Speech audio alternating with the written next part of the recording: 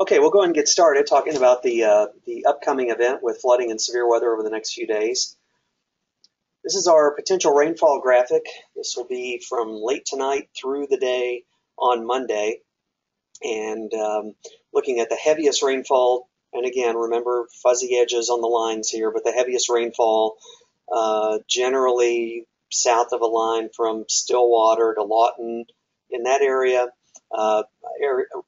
rainfall amounts of 4 to 7 inches, but possible through Monday, and isolated heavier amounts in there. There's going to be the potential for things like we saw the last week or so, where we had some exceptionally heavy rainfall over a really small area. So that's impossible to forecast in advance, but we do expect that there to be pockets of maybe some even heavier rainfall through Monday. The lighter green shaded areas 2 to 4 inches, and then far northwest Oklahoma will get off easiest when it comes to rainfall with this, with only 1 to 2 inches between now and Monday. We're going to keep going through the slides. If you have questions as we go along, you can type those in the question box, and we'll try to address those as we go along, but we will pause for questions at the end. This is a map directly from our webpage, the Advanced Hydrologic Prediction System, and this is something you can access, but each of these dots is a forecast point for a river in our area, and you can see the color code up in the top right-hand corner of the screen. If you see purple, that's a river forecast point that's in major flooding right now. This is the current status of forecast points across the area. See lots of several red dots there that are moderate flood, and lots of orange. The next slide is going to show us what we think the maximum forecast flood category might be between now and the next several days. And we see that there's more reds and more purples on there. We're going to talk specifically about some of those reds and purples here right now. So Steve Krukenberg is our service hydrologist, and he's our by far the expert in the office on all this, and he's been working long hours on all of this. So he's going to brief us on some of the specific sites on flooding and what we can expect. All right, what we have here is some of the river data for the sites that are in flood or expected to go into flood. One thing about the forecasts that you see on here, they're based on morning forecasts, and we will be getting new forecasts within about an hour or so. As far as the Red River, Berkman Nets, just a little bit over flood stage is 9 feet, and it's expected to crest about 10.1 feet is Friday evening. For Terrell downstream, flood stage is 22 feet there, so it's just about a little over a foot above flood stage now. It's past crest and expected to continue a slow fall and fall below flood stage on Sunday. For Gainesville, 31.44 feet, almost 6.5 feet above flood stage, a crest of 35.8 feet expected Friday morning. Beaver Creek, it's past crest. It crested just a little bit above 30 feet earlier today and expected to fall below flood stage on Friday. Wichita Falls, we're just a little, about 0.8 feet below flood stage of 18 right now, with a crest of 23.2 feet expected Friday evening. Hedrick, it's about 3 feet over flood stage right now, near crest, fall below flood stage on Friday. Walters is still coming up. It's about almost 5 feet above flood stage with a crest of 26.4 feet this evening.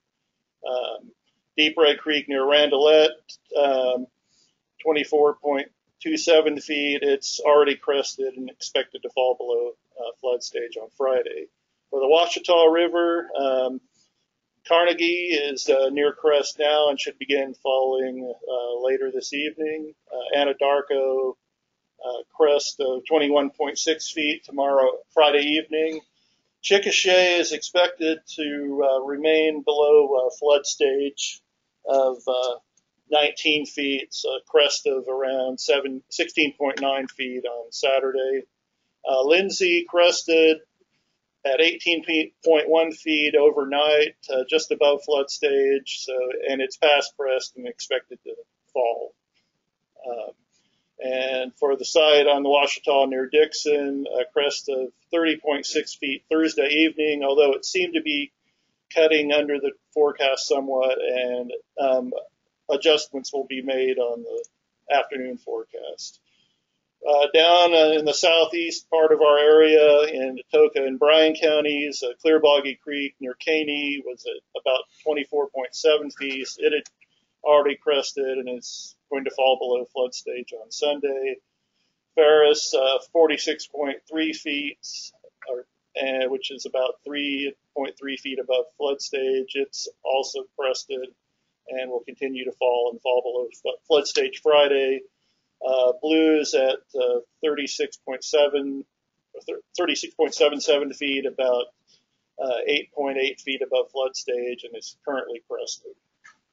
And Steve, these forecasts and these crests, these take into account what we're forecasting as far as rainfall, right?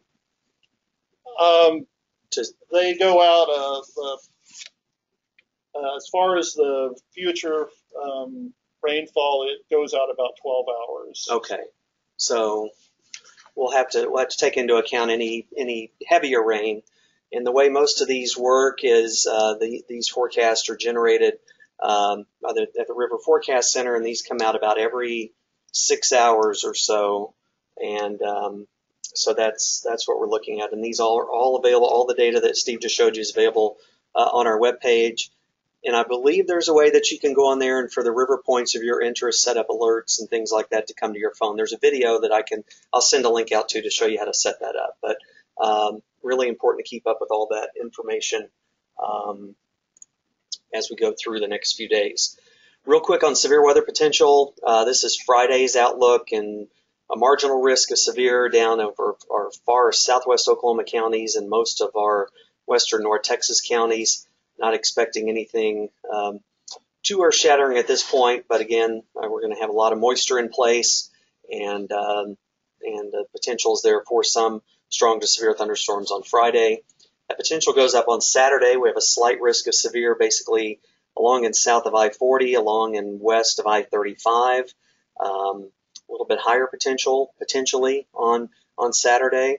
If you've heard the forecast over the past few Saturdays, it's almost exactly the same thing with regard to the potential for morning clouds and rain, and how that's going to affect the instability. And there's going to be a lot of other ingredients potentially in place, but we're going to have to wait and see what Saturday morning and early afternoon look like, because there will be some parameters there for a little bit more significant severe weather, but it's still a little bit too early to nail that down. But again, that slight risk gives you the best estimate of where we think the highest potential is right now.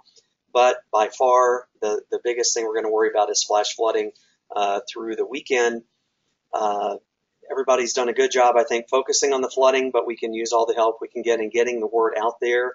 We've had 2 people so far that have drowned after being washed away in their vehicles in flooding, one in Comanche County, one in McLean County. And with the busy holiday weekend, with people at lakes, with people traveling, with people enjoying themselves and on a long holiday weekend, not paying attention to the weather, driving, whatever, we're worried about the potential for more problems with vehicles. And we're also worried about people playing in the water. So we're trying to emphasize the turnaround, don't drown thing, obviously, but that goes for people playing in the water, people letting their kids play in the water, and also goes for vehicles. So keep that in mind. That's going to be a high priority item as we continue to put the information out to hopefully get people paying attention. So there was a really good graphic on it was a Norman Police Department Facebook page this morning, and had a picture of high water and talking about driving around barricades. So there's some good information out there. We just need to keep that going. Let's see. So we've got a couple of questions in the chat, and we'll see if Steve or I can answer those. Are the river stage graphics available online? Yeah, they're available online. You can get all those graphics for each site, and I'll send the link out to that here in a little bit. Kevin, have the floodgates been open or expected to be open at Lake Thunderbird? You know the answer to that, Steve. We don't do a lot of specific lake stuff, but I'm not aware of that. We'll find out for you. I'm not sure. What's predicted for the Little River? It's already flooding in Seminole County.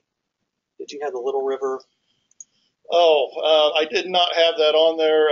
Little River near Tecumseh is the crest had already occurred there, and it was falling, actually expected to fall below flood stage later today, I believe. So that one's probably already There also was a crest near downstream. There's also another gauge, Little River near Sasakwa, and it had crested last night just under a flood stage of 26 feet, and it was beginning to fall. All right. Somebody asked about Sunday and Monday severe. I haven't even looked at Sunday or Monday. I think it'll be going downhill after that as far as severe potential. Could be some leftover stuff Sunday, but to be honest, we're so focused on this short term. I haven't looked, but I don't think there's a very substantial risk on Sunday or on Monday. A couple of other flood questions. How close to a 100-year flood stage would you expect for the Comanche County area? Have to get back to you. Yeah, well, Steve, we'll get back to you on that. Is East Cache Creek close to flood stage? For Walters, flood stage there was 21 feet, and let's see, I believe it's about 4.7 feet.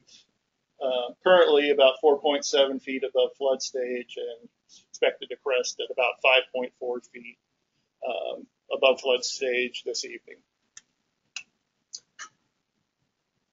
Let's see. Okay, that's one thing I forgot to mention, that we're expecting a couple of different waves of rainfall. The first wave beginning late tonight and continuing through midday Friday. That's going to be wave 1. We expect this to be the lighter of the two. Pretty much widespread rainfall amounts, possibly 3/4 of an inch to 1.5 inches, with some locally higher amounts. Wave 2, and the more substantial wave, and the one that we think is going to cause the most significant problems, comes in beginning Saturday afternoon, late Saturday afternoon, Saturday evening, and continuing through much of the day on Sunday. This is where we may see repeated thunderstorms, slow-moving thunderstorms, and just keeps dumping rain across the area. This is where we'll see the big rainfall totals. So if you look at this graphic right here and subtract about 1 inch off of what you see there, then that's what you can expect to see from Saturday afternoon through the day on Sunday, and perhaps even into Monday. So some areas could pick up 3 to 6 inches with locally higher amounts just Saturday and Sunday alone. So that's going to be definitely the most substantial rainfall period that we're looking at. Let's see. Okay. Any questions on the telephone? Hey, Rick, this is James. Hey, James. Wanted to respond to the previous question about Lake Thunderbird. It looks like right now the Corps is releasing around 1,100 CFS at Lake Thunderbird right now. Okay. Yeah, that's good to know. Yeah, James is our one of the hydrologists at the River Forecast Center in Tulsa, who's joined us on the call today too. We're working closely with them. To answer that question, I believe the Corps in Tulsa set up a special flood page that gives updates as far as what the releases that are coming from the different reservoirs, and that would be another website that we could send you the link to, so that you can use that. Yeah, well, I'll send another email out with the slides, with a recording of the webinar, and with a couple of links that we talked about here today that should help you. Okay, we're going to go ahead and wrap it up. Appreciate it. We'll plan on doing this again tomorrow. I'll send you the details later today or early tomorrow morning about that.